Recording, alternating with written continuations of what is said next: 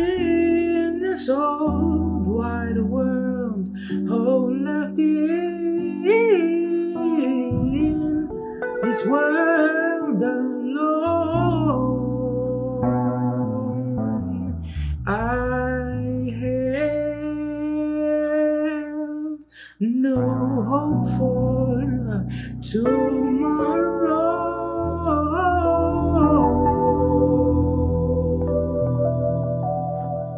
but I heard of a city, Lord, called heaven, and I'm trying to make heaven, Lord, my home. Sometimes I am so tired, Lord. Sometimes I am my own child. I don't know which way I can roam. Oh yes, I can roam. But I heard of a city, Lord, called heaven, and I'm striving to make a heaven, Lord, my home.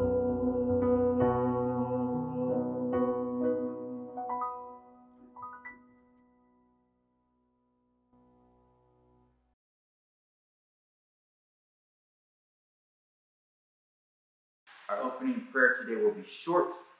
It is something I wrote a little while ago for a project at seminary. It is the following haiku.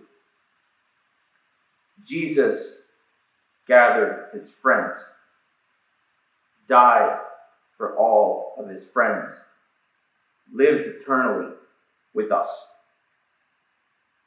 Amen.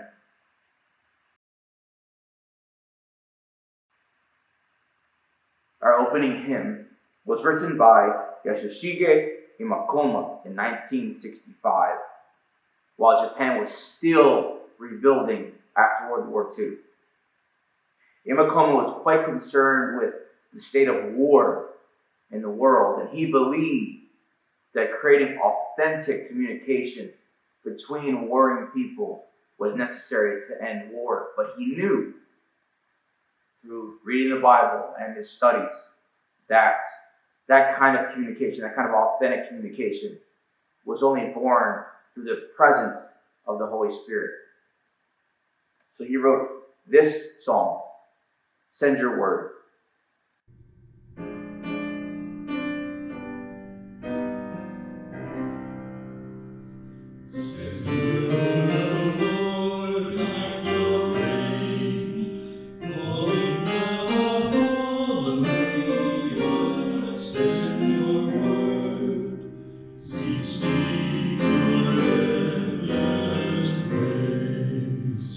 With souls that hunger and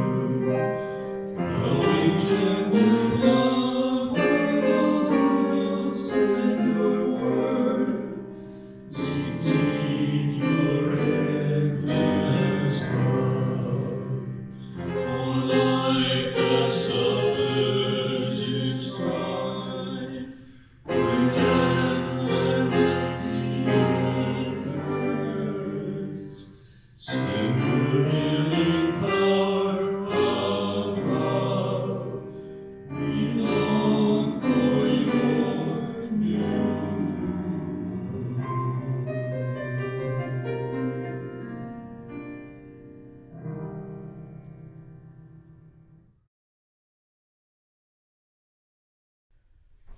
Shalom, peace. All right, so the Bible verse that I'm going to talk about today is from Philippians 4:4-9. It says, "Do not be anxious about anything, but in everything by prayer and petition with thanksgiving present your requests to God, and the peace of God, which transcends all understanding, will guard your hearts and your minds in Christ Jesus." Shalom, peace. All right. Now that you know peace in 2 different languages, I'd like to teach you what peace looks like in American Sign Language. Are you guys ready?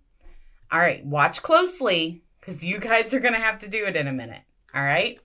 First, you're going to put one hand on top of the other hand, clasped together like this. Next, switch your hands around. Okay. Then you're going to push both hands down and away from you. Okay, do we think we can do that together? That's the sign for peace. All right, let's do the whole sign together. Ready?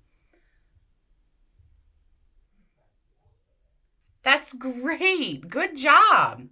All right, this sign really reminds me of what God tells us about peace in Philippians 4:6-7.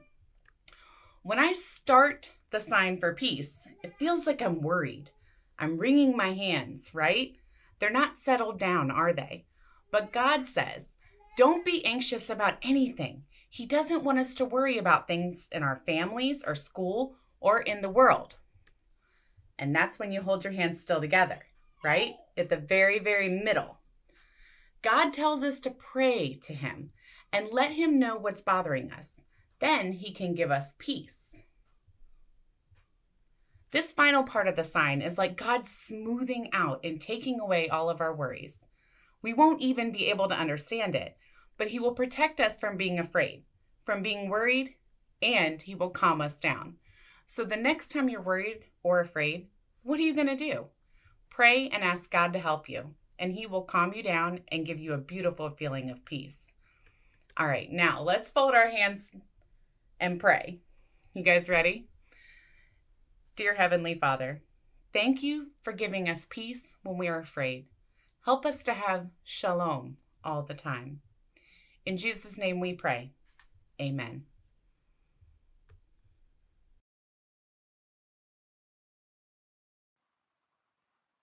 Now for our prayers and praises. Praise the Lord for the opportunity to worship together and his protection over our church family. We pray for Bob Reed, who is scheduled for heart bypass surgery on November 30th. We continue to pray for the family of Bill Latham as they grieve his loss. Judy Rockman, Jean Lurch's sister, who is recovering from a stroke. Nathan Rowland's mother, who is recovering at home from internal bleeding, will be seeing a liver specialist, so keep her in prayers for that. Melba Abrams, who is recovering at rehab from surgery. Walter Albert, Debbie Michelle's father, who is also recovering in rehab. Cindy Latham's mother, Ruth Wiggin, who is in the hospital recovering from a stroke. All right, let us pray. Father God, we lift these praises and prayers up to you and express our faith in you the way our Lord taught us. Our Father, who art in heaven, hallowed be thy name. Thy kingdom come, thy will be done on earth as it is in heaven. Give us this day our daily bread, and forgive us our trespasses, as we forgive those who trespass against us. And lead us not into temptation, but deliver us from evil. For thine is the kingdom, the power, and the glory forever. Amen. Our scripture for today is Mark chapter 16, verses 14 to 17. Later he appeared to the 11 themselves as they were sitting at the table, and he upbraided them for their lack of faith and stubbornness, because they had not believed those who saw him after he had risen. And he said to them, "Go into all the world and proclaim the good news to the whole creation. The one who believes and is baptized will be saved, but the one who does not believe will be condemned. And these signs will accompany those who believe. By using my name, they will cast out demons. They will speak in new tongues." The word of God from the people of God.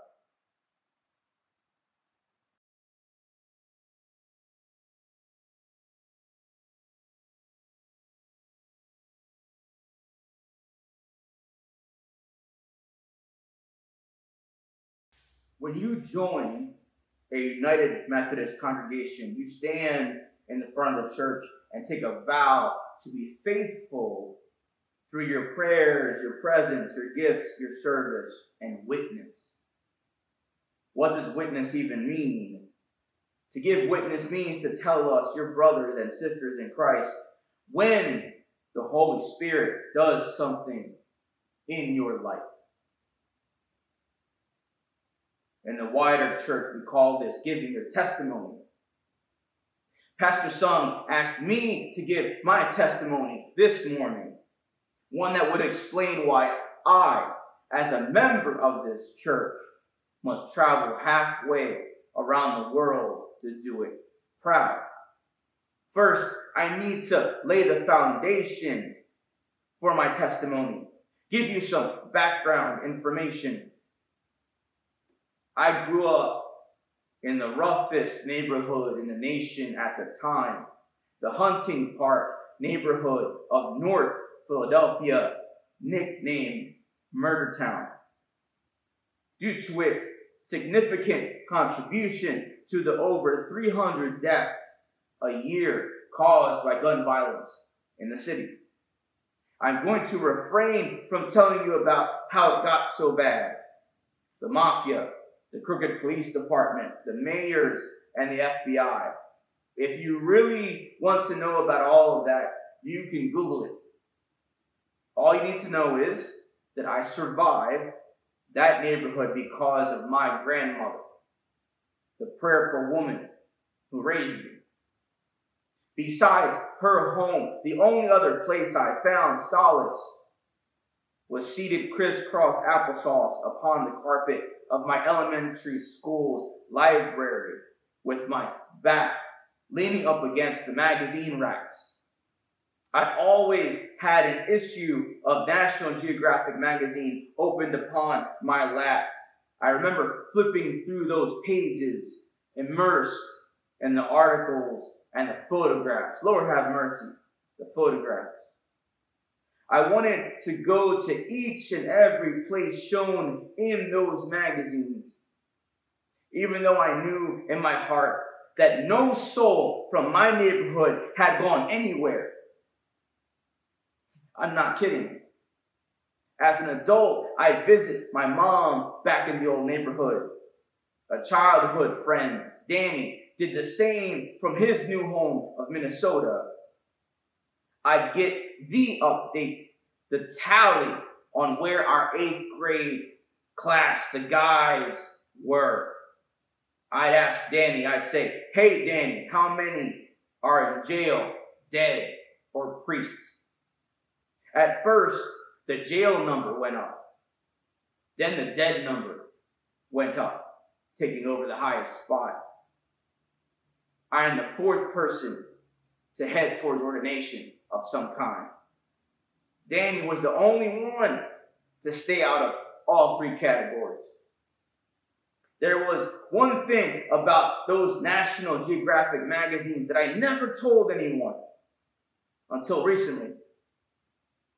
There was one place in this world that was reported on repeatedly in so many issues: their military history, their geography, the arts and culture. Every time I saw articles and pictures of this one place, I got goosebumps.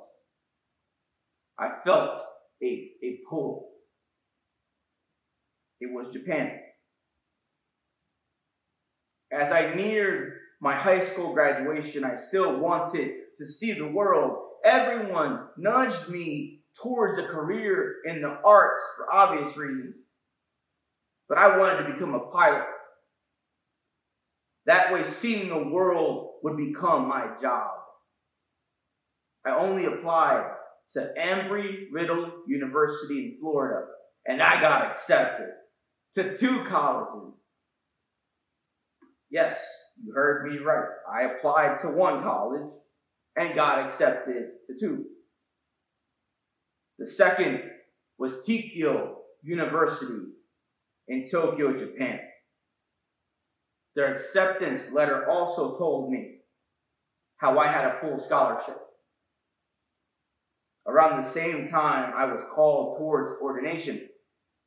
During my Catholic high school religious retreat, God gave me a vision of myself hanging out with ordained people and artists at the same time. That is the foundation of my testimony.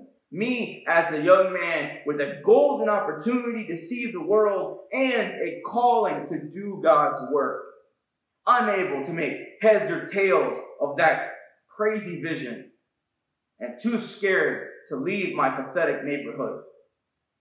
I did not go to Tokyo, and I ran from my call for 2 decades. Regardless, the Spirit continued to pull me towards ordination and Japan. My actual testimony begins with an act of violence. I got married in my mid-20s. We began raising our first child in South Philadelphia, far from Murder Town, but not far enough. On a sunshine-filled Sunday morning in 2007, I sat on the couch playing with our toddler. We heard praise music lilt in through the open window from the church across the street. Then a drug deal went bad on the far corner. Drugs were given. Money was not given in return. Tires squealed. Gunshots rang out. Bullets followed the target poorly, pierced sides of parked cars across the street. Cars belonging to old black ladies who were singing the Lord's praises at the moment. A minute later, I watched the old ladies survey the damage from my steps. Had the song ended a little sooner.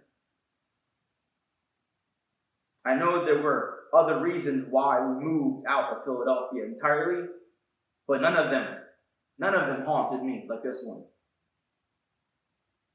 What if my kid and I were outside that morning? I've never been able to shake a feeling of obligation to do something for the kinds of neighborhoods I grew up in.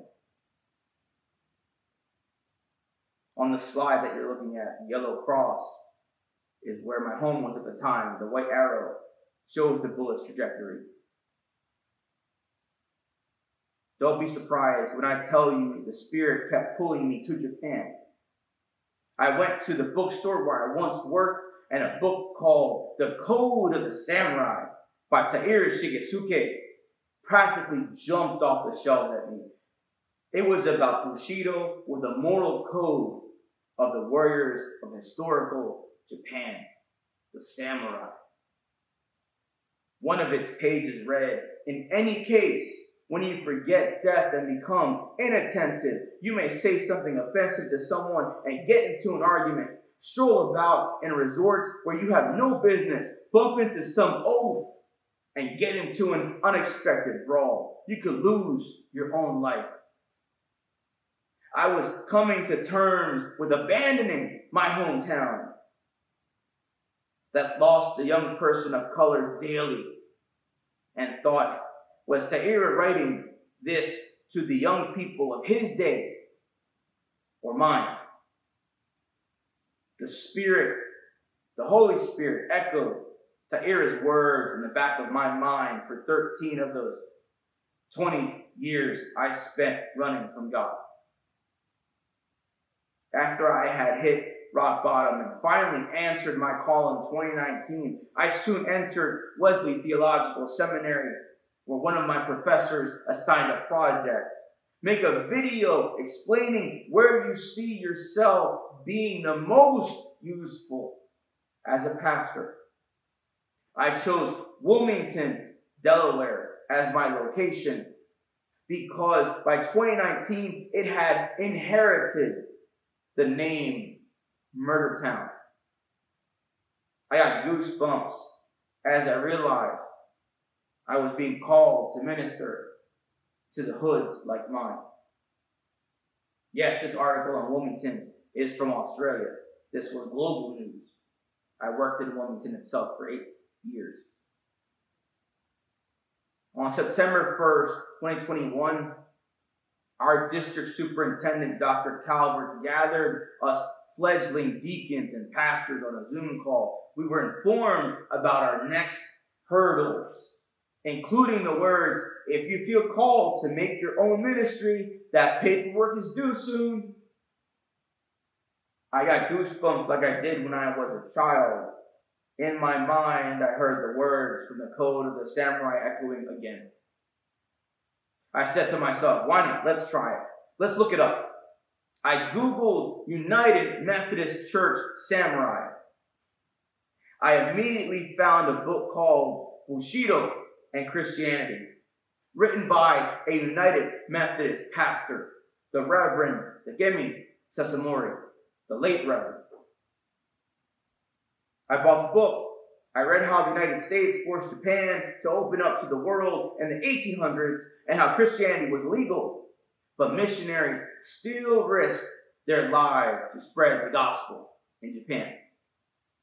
One missionary was the Methodist James Ballard, who was distinguished from the Catholic missionaries because he didn't walk with the armed guards like they did. The samurai were a little offended by him, and when they questioned him, he replied, I believe that in Japan, a nation which values Bushido, there are no cowards who would attack an unarmed foreigner. The Japanese felt this foreigner understood them. 15 samurai joined his English class. They were ordered to spy on him by their leaders. Instead, they became Christians. Some became church fathers themselves. Degemi Sesamori defined Bushido as compassion for one's opponent. These warriors spent their lives learning how to defeat their enemies while causing them the least amount of suffering. This focus on compassion impacted every other facet of their samurai lives.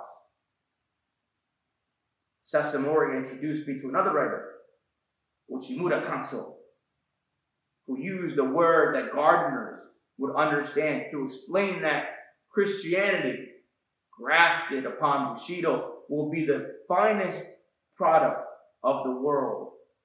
To graft means to attach or merge parts of two different plants together.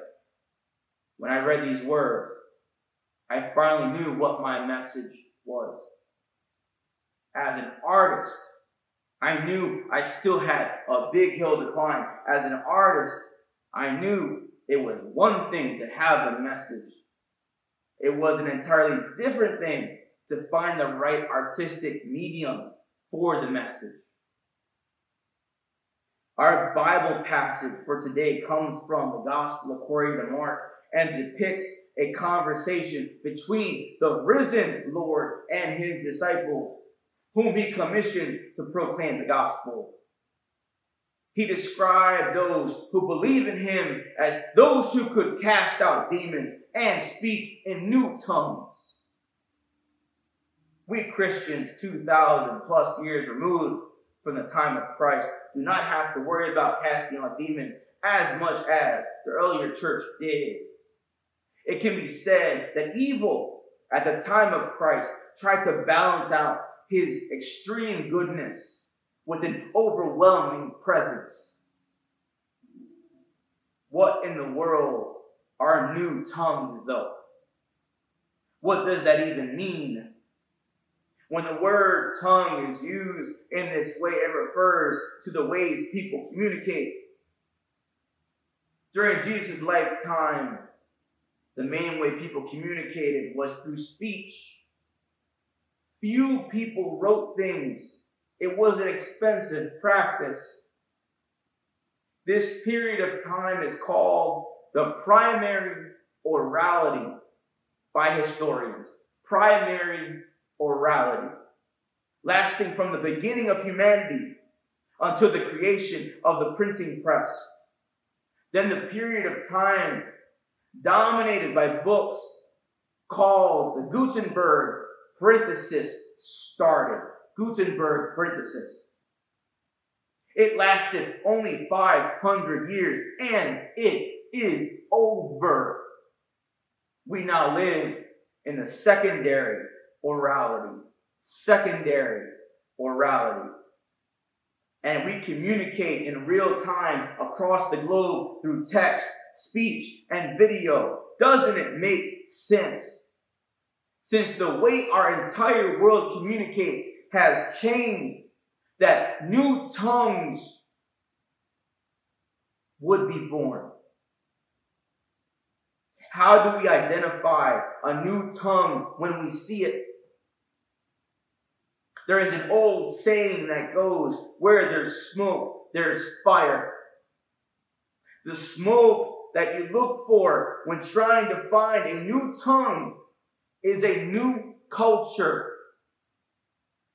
There is a new culture. Estimates say that between 40 and 60% of our global population make up this culture. Let that sink in. About 50% of everyone. Not any 50%. How about most of our young people? Look around you. When you're in this sanctuary, when you travel, look around you. Do you think we should translate the gospel to a culture made up of our young people? The new tongue at the center of this new culture is anime, also known as Japanese animation. It became a global phenomenon the same year I got my letter from Tokyo and had my vision. It became so huge when Pokemon first aired globally in 1997. Just prior to me answering my call in the fall of 2020, the anime movie called Demon Slayer Mugen Train hit theaters the world over. It grossed $506 million, becoming the first highest grossing film to come from outside of Hollywood. This at a time when no one wanted to go to theaters. Thinking back to our Bible passage for today, does anyone else find it ironic that the biggest movie during the darkest times any of us have experienced is a movie about a young man working to exorcise demons from the people he loves? Anyone else find that ironic? Anybody? Knowing my message was the blending of Christianity and Bushido. Knowing my medium was anime, I contacted Dr. Calvert, our district superintendent, and we had a chat. I told her my goal was to make an anime about the conversion of the Christian samurai, centered on their understanding of compassion, and then spin off a church from those who felt moved by the film. We have been working to make my calling a reality ever since. I drew this slide myself, by the way, as a sketch of what is to come. This opportunity gave me an immediate headache. At the time, I was working a full-time job at a public school, part-time here, and going to seminary, plus 2 kids. I contacted my advisors along with the dean of Wesley Theological Seminary and shared my idea of a church and anime culture with them. Now my final project or capstone is this anime church. The Spirit has tied together every facet of my life into this singular calling that my friends have made me more nervous about. They scoffed at me for focusing upon impacting just the hoods like mine.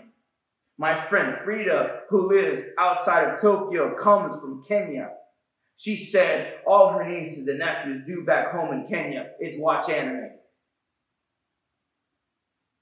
My friend Laura currently lives in Chile, where anime is also huge.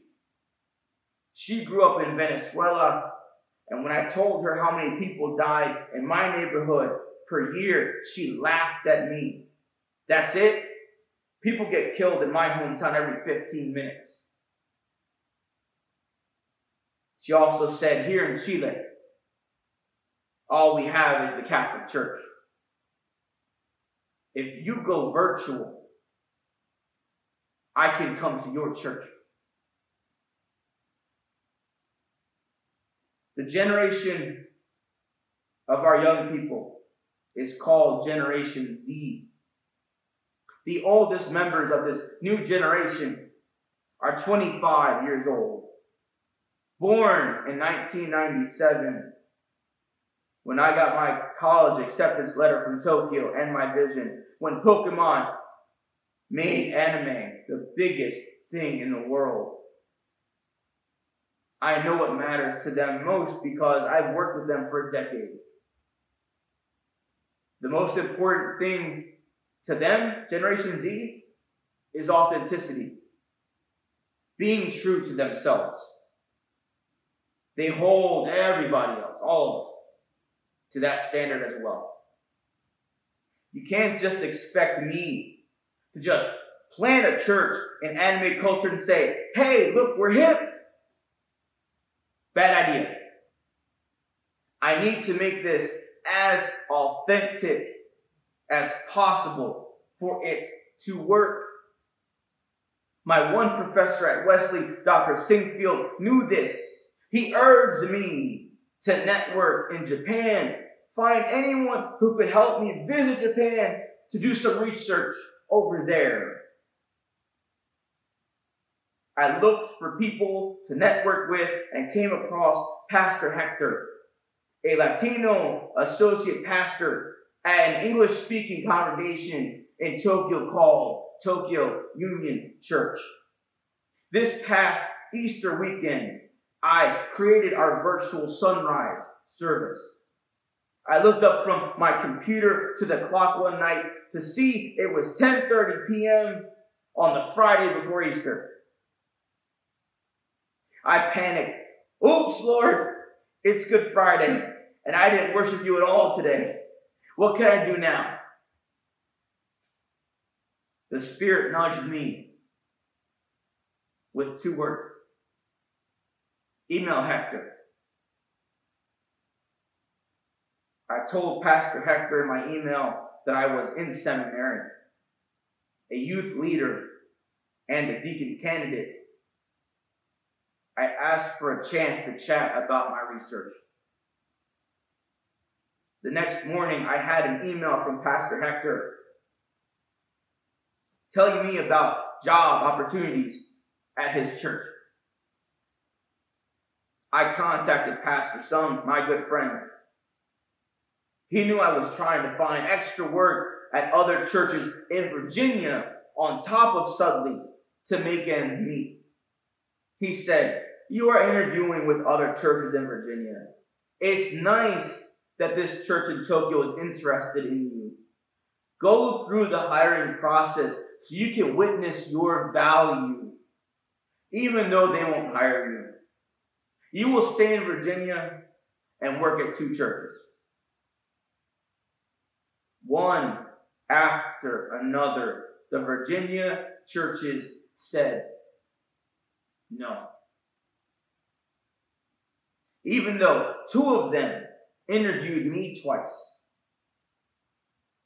Can you imagine what it felt like to have God close all of those doors?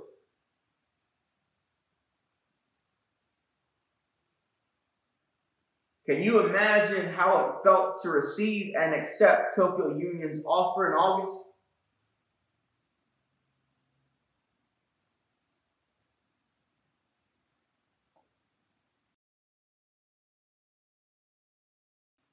My story continues to get more surreal.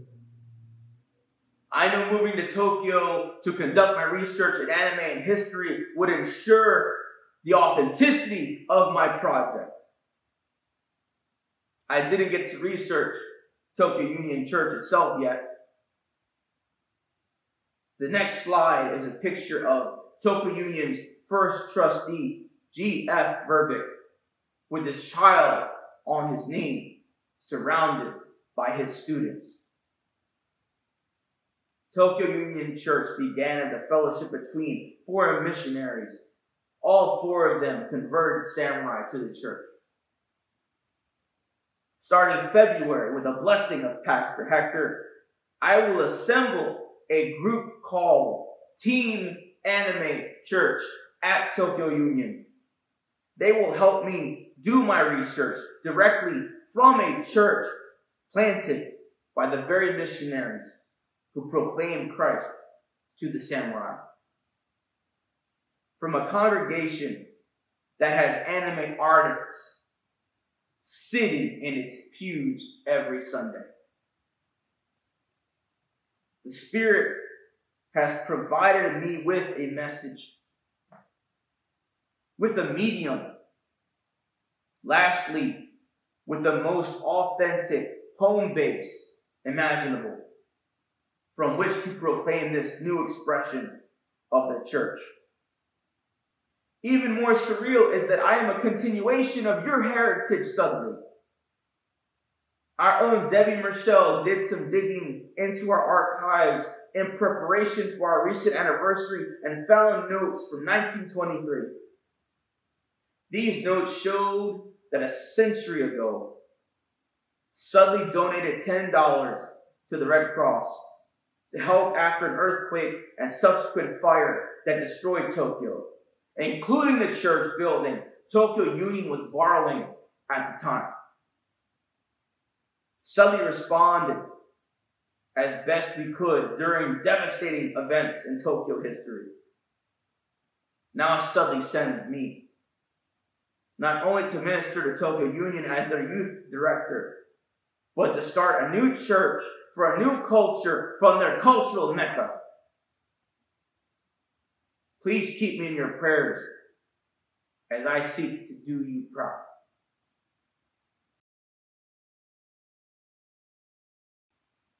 Let us bow our heads for our prayer of dedication. Father God, we come humbly before you as your servants. Lord, make us a fruitful congregation. I'll stress our positive impact beyond our brothers and sisters in the congregation. Stretch it to the ends of the earth, Lord. Through us, plant the seeds of the future church. Through our gifts, Lord, translate your words in ways we cannot imagine. Ways that will make our new homes in the hearts that we touch. New homes for your Spirit.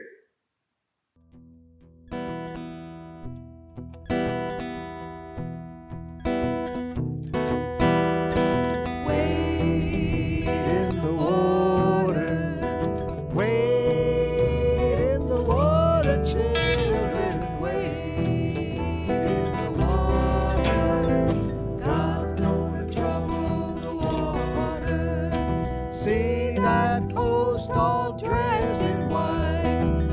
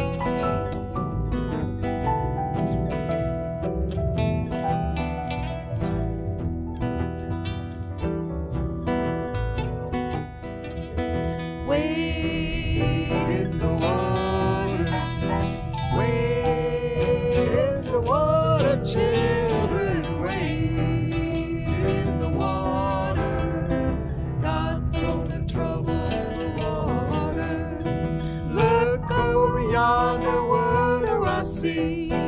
God's gonna trouble the water. The Holy Ghost a coming on me. God's gonna trouble the water. Wade in the water. Wade in the water, children. Wade in the water. God's gonna trouble the water. If you don't believe I've been redeemed, God's gonna trouble the water. Just follow me down to Jordan Stream. God's gonna trouble the water. Wade in the water. Wade in the water, children. Wade in the water. God's gonna trouble the water. God's gonna trouble the water. God's gonna trouble the water.